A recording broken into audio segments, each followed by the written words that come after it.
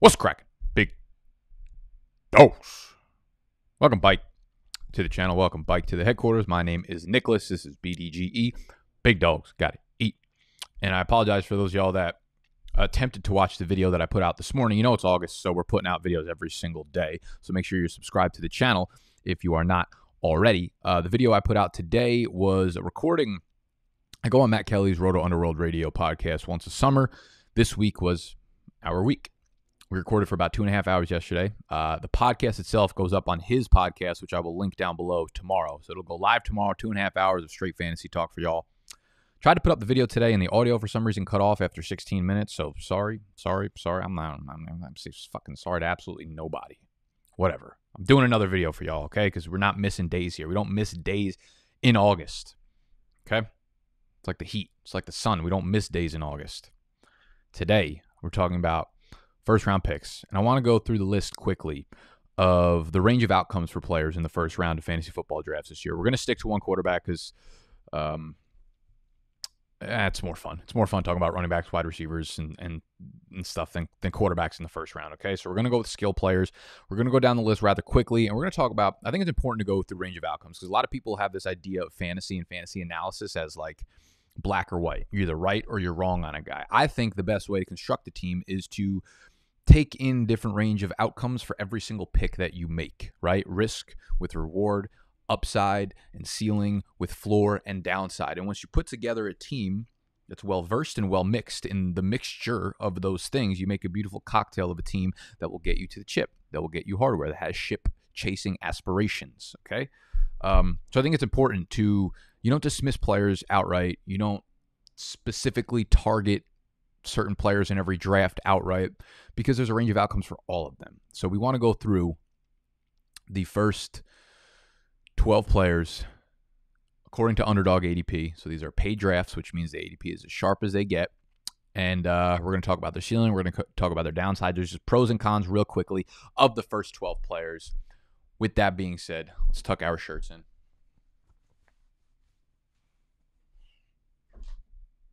Stop yelling. And we're not going to do an intro because I don't have time to actually edit this and upload this right now. So we're going straight off the rip. We are just going to talk our faces off for the next 10, 15 minutes, upload it straight to YouTube, and hopefully y'all don't hate it too much. So right now, this is the ADP according to Underdog Fantasy, okay? If you're not already on the Underdog app, I will link it. First link in the description right down below, okay? It'll take you right to the App Store. Use promo code BDGE when you do deposit $10 on there to fuck around and draft and practice or whatever. BDGE, okay? On Underdog, Christian McCaffrey is the 101. I don't need to explain the ceilings. I don't need to explain the floors. I believe his ceiling is what he did last year. He was averaging 27 fantasy points per game. Okay, that's league winning if there's ever been a league winning player in the history of fantasy football. The floor, I mean, if you guys want to argue that he has injury downside, go for it. I am not going to do that. He's not coming off an ACL tear. He's not coming off a torn Achilles. He's not coming off anything like that. No ruptures or anything. So it was a high ankle sprain and then followed by a shoulder strain. So we are not worried about Christian McCaffrey at all. He's a 101, hands down, no questions asked. He's done it with good quarterbacks. He's done it with bad quarterbacks, bad offensive lines, good offensive lines. It doesn't fucking matter. He is the 101 unquestionable. Even in Superflex, I'm taking him above Patrick Mahomes. 102, Dalvin Cook. Dalvin Cook's ceiling is, I think Dalvin Cook can match Christian McCaffrey. I think Dalvin Cook brings everything to the field that Christian McCaffrey does. His ceiling's a little bit lower because I don't think we'll ever see the target totals of 120 that Christian McCaffrey will get, especially with Curtis Samuel out of there now. They bring in Terrace Marshall, but he's a rookie, whatever. I don't think the target numbers can ever get as high, but he has as many breakaway plays. He plays on all three downs. He gets all the goal line work. He scores a buttload of touchdowns. The one concern I do have, right, like I know you guys are going to be like, well, you just said Christian McCaffrey's not an injury concern. But again, we have injury doctors out there, real doctors that do analysis on these players. And Dalvin Cook's, the shoulder separations that Dalvin Cook's continuously gets year over year, those are actually predictive.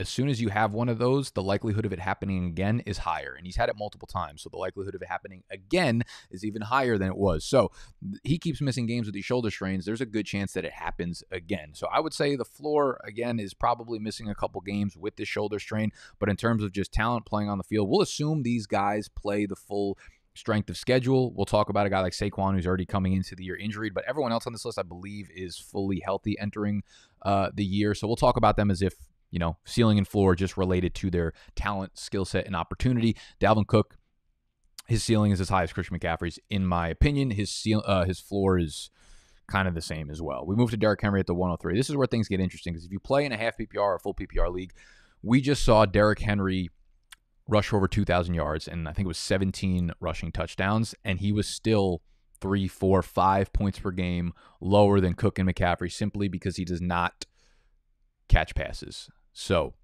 his ceiling is probably below McCaffrey, Cook, RB3, RB4 in that range, if those guys also hit their ceilings, okay? So his ceiling, I don't think he has the RB1 overall ceiling.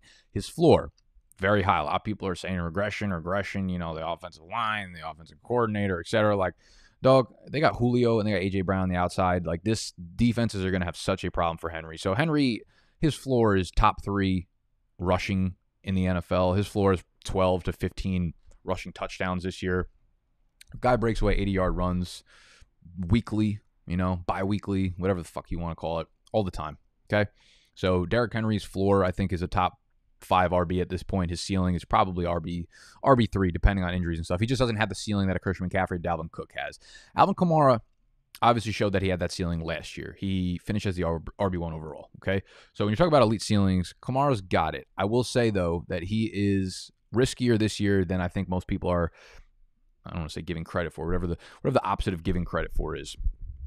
Because with Alvin Kamara, you have a lot of moving parts, right? He's shown a ceiling the last 4 years. He's been, I want to say, a top 10 fantasy back every single year that he's been in the NFL, top 3 in 3 of the 4 years. So his ceiling's as high as any running back. He does not get the carry totals that McCaffrey does. He does not get the carry totals that Dalvin Cook does. He's always had Drew Brees there.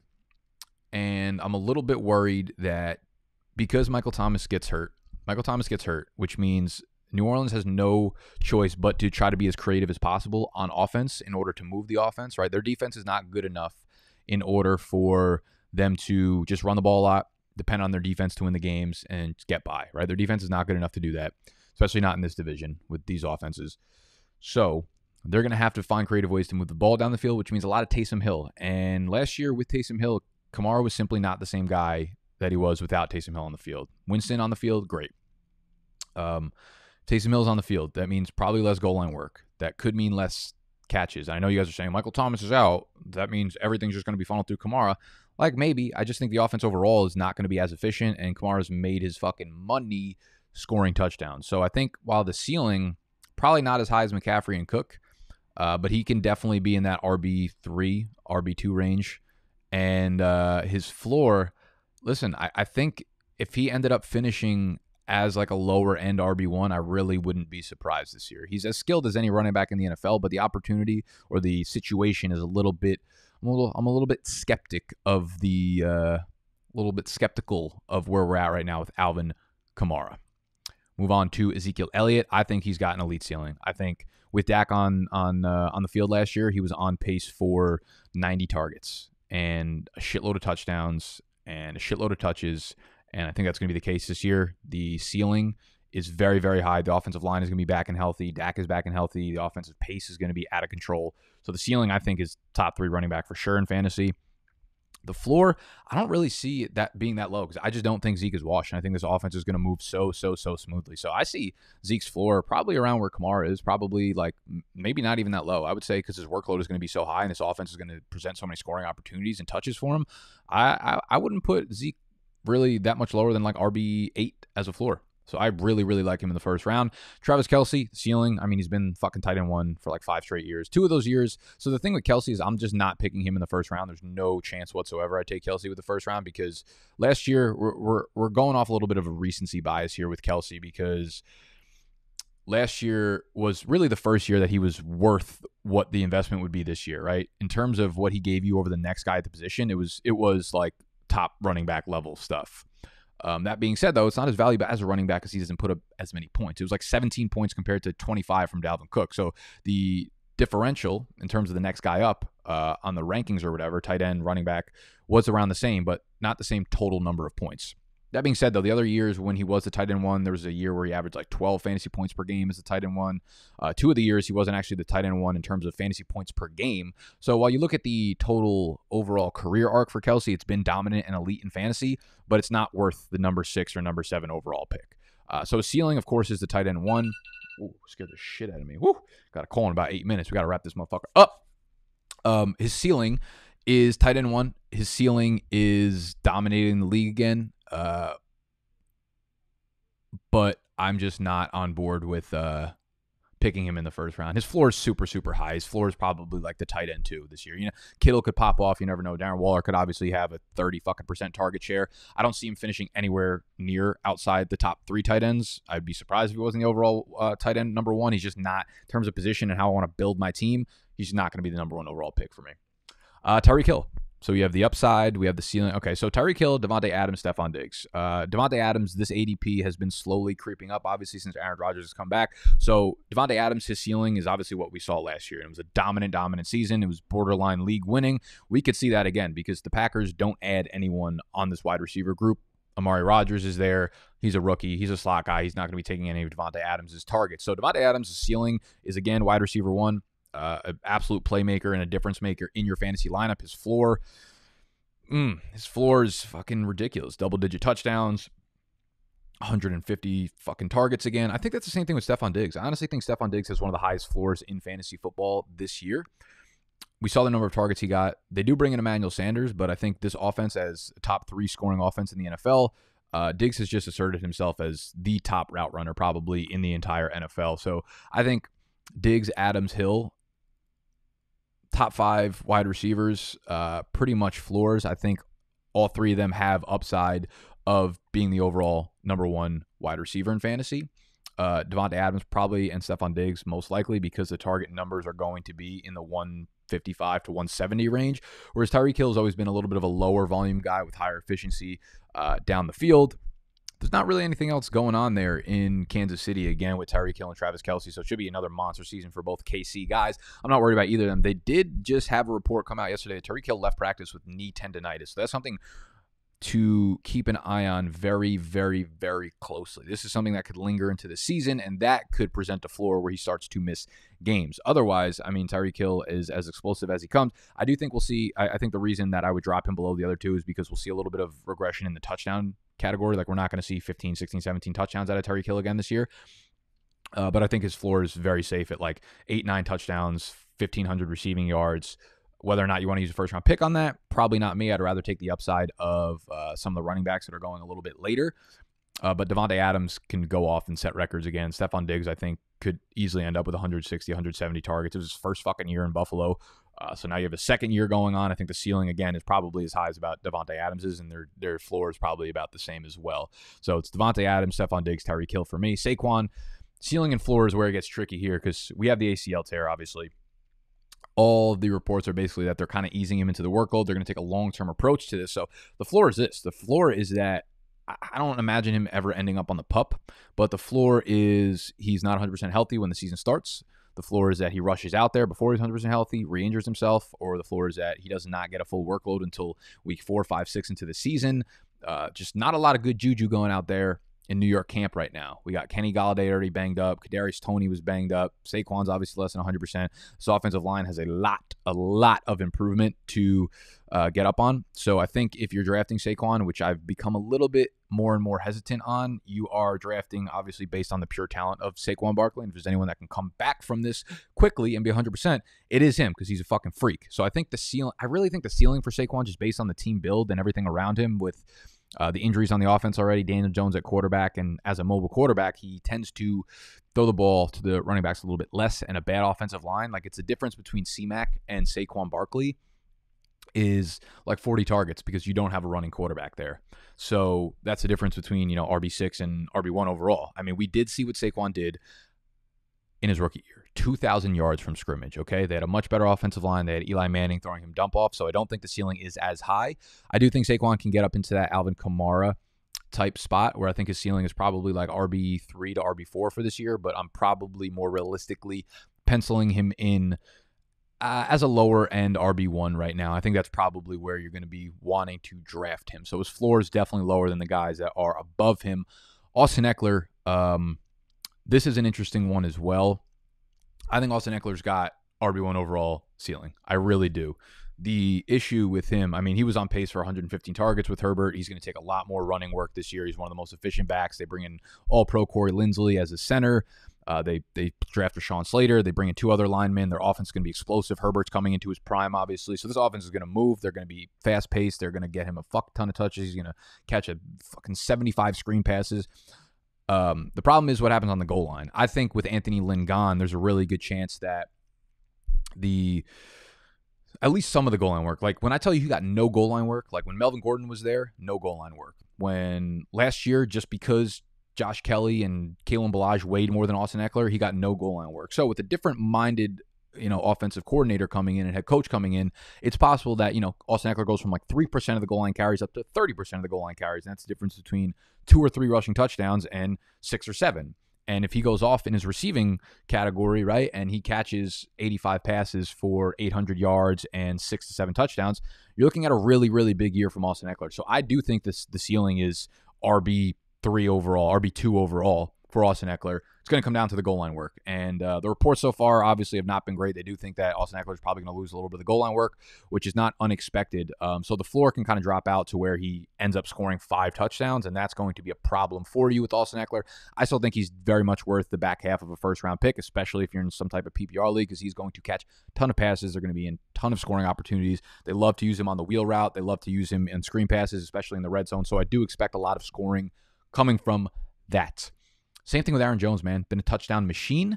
Question becomes, they don't add anything in the passing game, so Jones should pretty much be the second or third favorite target from Aaron Rodgers behind Devontae Adams. We've seen his ceiling before already. We've seen him score 15, 17 rushing touchdowns in a year, and that was while he was in a committee. They lose Jamal Williams, who was like a pass-catching back in this offense, which means more pass-catching work. The question becomes what happens on the goal line, because A.J. Dillon will probably take a bigger role. I kind of think it's not going to be that much bigger of a split than it was last year with Jamal Williams. Like Jones was a 60 to 65% touch guy. I think we'll probably see around the same split between Aaron Jones and A.J. Dillon overall when all is said and done. I do think this means more pass catching work for Aaron Jones, which is obviously a good thing for fantasy.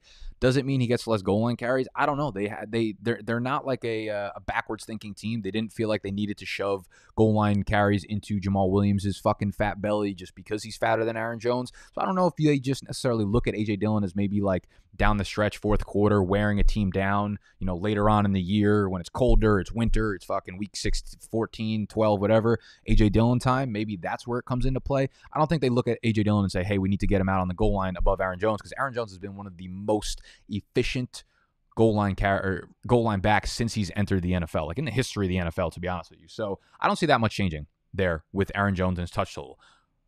Upside for Aaron Jones, RB1. He can be in the Christian McCaffrey tier. He can be in the Dalvin Cook tier. Do I think it's likely? No, because A.J. Dillon, Dalvin Cook, Christian McCaffrey, those guys are not competing with a guy like A.J. Dillon. Second round draft capital, really good speed score. Seen him have good production on the field already. Floor, I think he's got an RB1 floor. I still think he catches 60 passes. I still think he gets at least 8 rushing touchdowns, if not more. Really, I mean, they just paid him. He just fucking secured the bag, and he's going to be a huge part of this offense. You don't pay a guy that much. They could have just let him walk and used A.J. Dillon as a starter if they thought A.J. Dillon was ready for it, if they thought he was better than Aaron Jones in any way, shape, or form. He is not, especially not in the shape. Not A.J. Dillon. Not thick, fat A.J. Dillon. He ain't ready for the prime time. Aaron Jones is RB1 overall upside. Floor, I would say, low-end RB1, just because the touch count might come down in the valuable area of the field, which is the goal line carries. That is what I got for today's video. I'm sorry this was not as well thoroughly done, but I hope you enjoyed and got some value out of it. If you did, make sure you subscribe to thy channel. Make sure you hit the thumbs up button if you enjoyed. Again, I will link Underdog. It'll be the first link in the description down below. Use promo code BDGE. When you deposit $10, they're going to give you $25 free on top of that to draft with. It is the best place to prepare for your fantasy football drafts this summer. I love y'all. I'm out, and I'll see you tomorrow. Peace.